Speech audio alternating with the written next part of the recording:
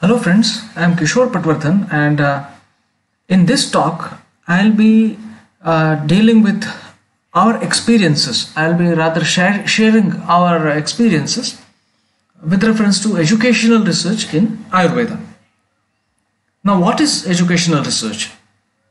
So systematic collection and analysis of data related to the field of education happens to be educational research. Now, this educational research could include several areas such as student learning, teaching methods, teachers training, classroom dynamics, assessment and examination, and many more. Coming to the status of Ayurveda education in India. At present, we have more than 300 Ayurvedic colleges that run undergraduate programs. And out of these, around 200 colleges, they also run postgraduate programs, and more than 220 colleges were actually established in the past 30 to 35 years. Out of these 300 colleges, around 220 colleges were established in the past 30 or 35 years. So there has been a mushrooming in the number of colleges, especially during last 3 to 4 decades, and this mushrooming is still continuing. This is one important aspect that we must look into when we discuss Ayurvedic education in general and Ayurvedic educational research in particular. Now there are many challenges that have been perceived. One of the important concerns happens to be the quantity versus quality of education. So quality of education possibly does not match with the quantity of Ayurvedic colleges that are coming up. Then poor infrastructure and poor clinical exposure in these colleges, especially in the new colleges. The infrastructure is often very poor, and the number of patients visiting these hospitals is comparatively less, and hence students do not get a good clinical exposure. Teaching is more of textbook based, and there is minimal practical training. So most of the teaching happens to be textbook based, and when it comes to practical training, it is often very poor or at least inadequate. Redundant methods of teaching and learning. Still most of the colleges, they follow old methods of teaching and learning, which are actually redundant. Then redundant methods of examination and assessment. Poor exposure to good research and publications. And lastly, the academic dishonesty, like ghost teachers, ghost students, and so on. So these are some of the commonly perceived challenges. Considering these challenges, actually we took up a systematic study in 2005. Since 2005, we are in this domain of educational research in Ayurveda, and surprisingly and unfortunately, the educational research happens to be one of the least explored areas in case of Ayurveda. Only a few researchers and groups of researchers are currently involved in educational research, and our team happens to be one of the teams that is continuously working in this field since last 15 years or so. We actually, to begin with, we conducted a nationwide survey where all interns, PG students and teachers were defined as our population, and we took random cluster sampling method, and we included around 32 colleges from north, east, south and west zones. So all colleges in one zone were considered as one cluster. A list of 242 Ayurvedic colleges was taken as a sample frame. At that point of time, around 242 colleges were there in existence. So those colleges were taken as the sample frame, and the inclusion criteria was that at least 10% of colleges from each geographical zone covering a maximum number of states, and around 32 colleges were included under this criteria. And a total of 1022 participants from 18 states and union territories responded to a validated questionnaire. And we focused our investigation into these particular domains. So we wanted to know what kind of exposure our students are getting to basic clinical skills, what employability opportunities are there for our students, then do our students and teachers find the current curriculum relevant, whether the teachers and students find teaching methods employed in the Ayurvedic colleges relevant and effective, then what are the global challenges that are perceived by this population, and what are the entrepreneurship opportunities that they can visualize. Then perception regarding the ideal model of medical education for India and personal relevance of Ayurveda in their personal lives, day-to-day lives. So these are certain domains that were specifically focused in our questionnaire, and we developed a validated questionnaire and we distributed this among the different colleges. And as long as clinical skills are concerned, our results showed that our students were not trained in handling clinical emergencies of primary healthcare level through Ayurvedic methods, and they did not have good exposure to a variety of cases. They were also not trained in areas such as care of terminally ill patients, geriatrics, drug and alcohol abuse. They were also not trained well in the procedures such as Panchakarma and Kshara Sutra, and our study also indicated that our students had very poor basic skills of physical examination, diagnosis and management of common clinical conditions. So this was a revelation. Actually, though we had some idea that the quality of education in Ayurveda was not up to the mark, but there was no such systematically conducted study available to show this.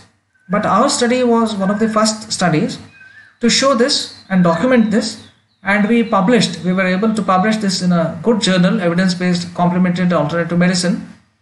And at that point of time, this journal was being published by Oxford University Press, one of the reputed journals in the complementary alternative systems of medicine areas. So this paper we published, the Ayurvedic education in India, how well are the graduates exposed to basic clinical skills.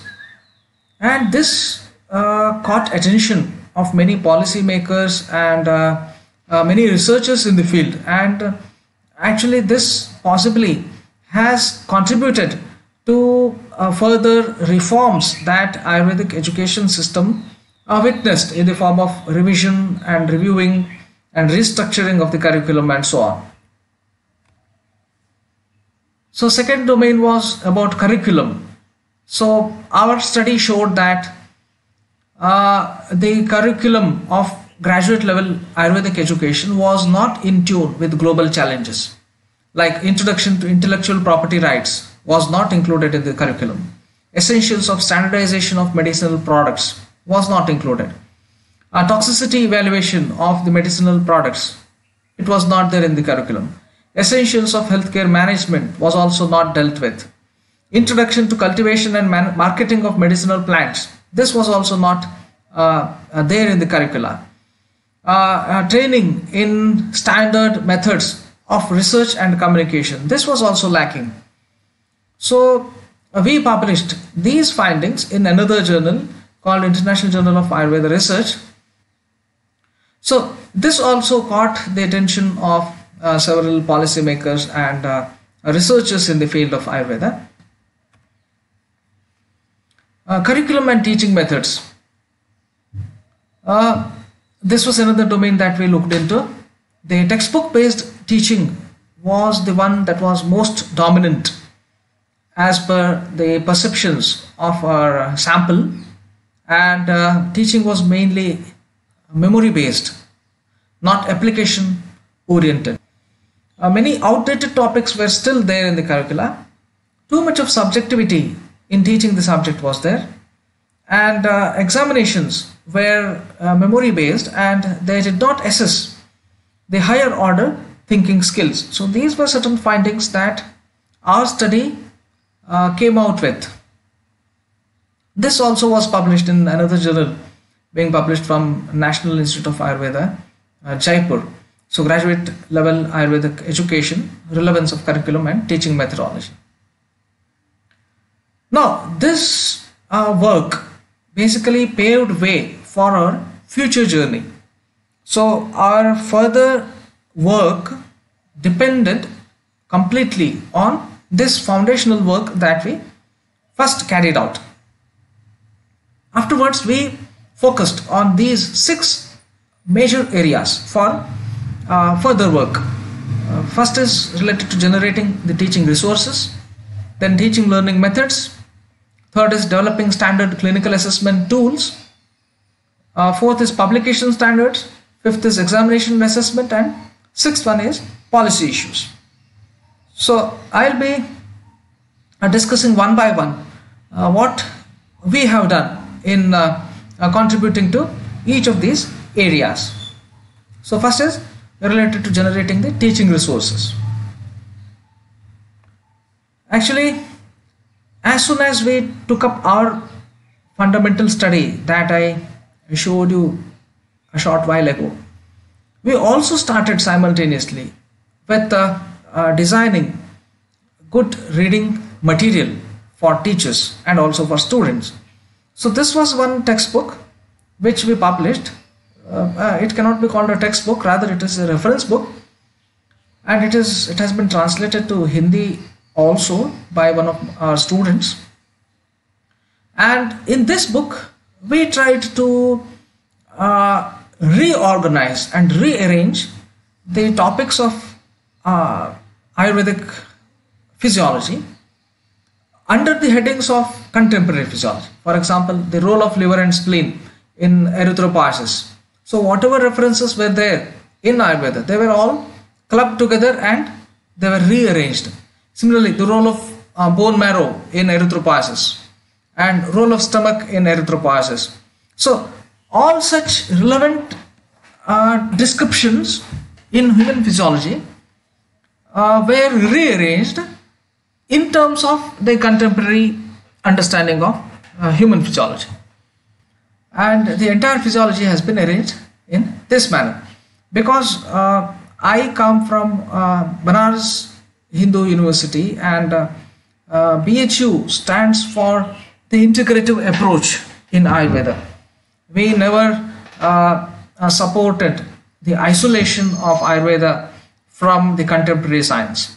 We always have supported the idea that Ayurveda should always be supplemented and complemented with the contemporary science. Only then Ayurveda can grow.